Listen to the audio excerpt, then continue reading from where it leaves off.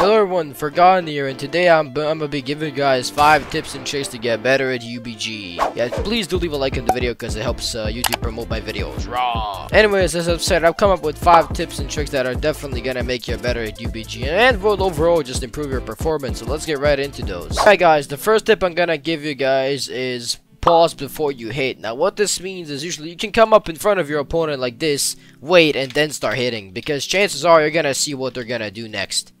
See, I waited 1 second, well not 1 second, but a bit, before swinging. I did that again, just to kind of see what he will do, and then I can just react accordingly. Boom. Just wait till he does that. Wait, in front of him.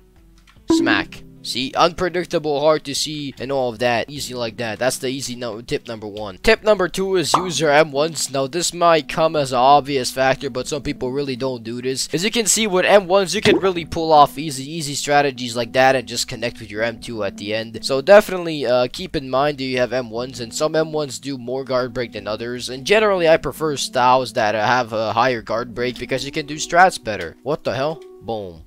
Just like that, simple. Tip number 3 would be try to perfect dodge as much as you can. Now, perfect dodging goes both ways. Before it would only go to the right, but now with the more variety of punching, you can go both ways. Best way to perfect dodge is just to kind of look at your opponent and calculate off of their swing. So generally, swings go left, right, kind of like that in the pattern. So one perfect dodge is left, one is to the right. I'm trying to kind of get him to, like, it's hard to dodge Hitman. Now Hitman's become way too, oh, there we go, easy like that. You can also kind of do Hajime no Ippo strat, which is just go Dempsey roll on them like that. That also works, but you can see you just gotta dodge to one side, and yeah, like that. You just gotta go left, right, and it will generally do better. Boom. See? Left, right. Let me try to get one more. There we go. Easy. So the timing of your dodge generally has to be perfect. It evolves constantly, but now you kind of gotta dodge before they even swing. See? Dodging backwards is really hard. That's why I generally suggest you only dodge, you know, front and to the sides, because it works best. Tip number 4 is using your ultimate at the right time. Now, your ultimates can be really used depending on how good your opponent is. So if your opponent is like really good, you both will probably get your ult up in the first round. But now the question is, should you use it in the first round? It all at the end just comes to who can use their ultimate better, because if you can use your ultimate better and time it better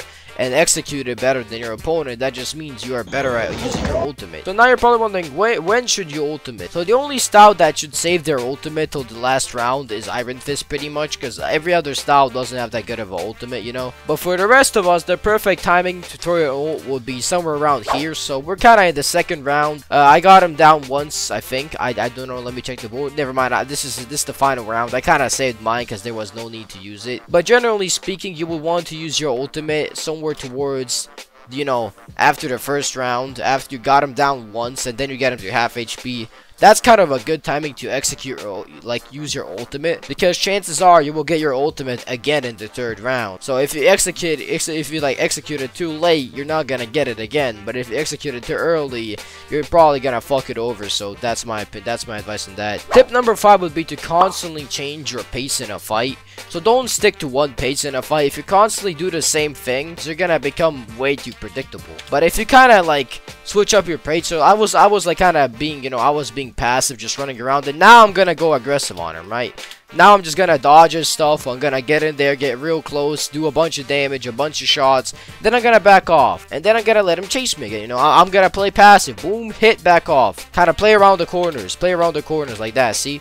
Just kind of counter him sometimes, throw a few shots, back off. Here, I use my M2 a couple of times, and now he knows it's gonna come in the corners. Okay, now what do? We change it. We don't use the M2. We start off with the M1. Now we start relying on our M1s. Now my M2s aren't working anymore. I'm just gonna use my M1s. Just gonna beat him with that, as you can see. Plain and simple, just switch it up. I'm basically applying all of the tips that I'm giving you guys here, and just kind of putting them into one gameplay, so I can really demonstrate to you guys what I mean. Now I'm gonna chase him a bit, you know, do some damage, slip a couple of shots, land some counters, just like that, back off. Now I have a few quick bonus tips as well. If you guys have stayed up to this point of the video, make sure to comment down below. I have watched the secret tips, because that means you stayed up all the way. All right, now sort of for the secret tips, I'm gonna give you one pretty decent tip right away. Let me just land my ultimate, because I said this is the best time to land your ultimate. There we go, boom. The bonus tip is knowing when to heal and knowing when to back off, and then knowing when to rush and be aggressive. If you're damaged, you're taking quite a bit of M1 damage, and all of that. Oh, just like I know I need to hit him with an M2 when I perfect dodge, I need to know when to back off. Right now, I'm full HP, I'm in the lead. Land some counters, land some shots like that. Boom, block him, get him down a bit, Gonna take some hits on my guard. Okay, I've taken hits on my guard. Now that means it's time to back off now. Okay, I've taken some hits on my guard. I'ma back off. I'ma not risk breaking my guard and getting my guard broken over nothing. Boom, come across like that. Okay, our guard is up. Now we're back in the game. Get my stamina up. Manage my stamina well. Okay, we can still go. Boom, like that. Counter him. Back off. Let him go back in.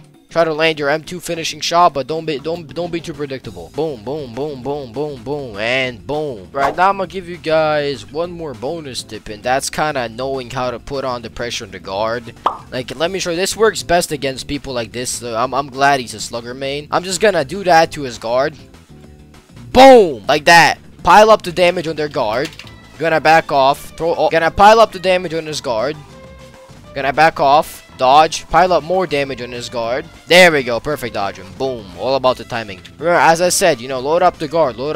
Nice and simple, load up the guard. Okay, guys, thank you for watching. Let me know what you guys would like to learn next. Thank you for watching, and mwah.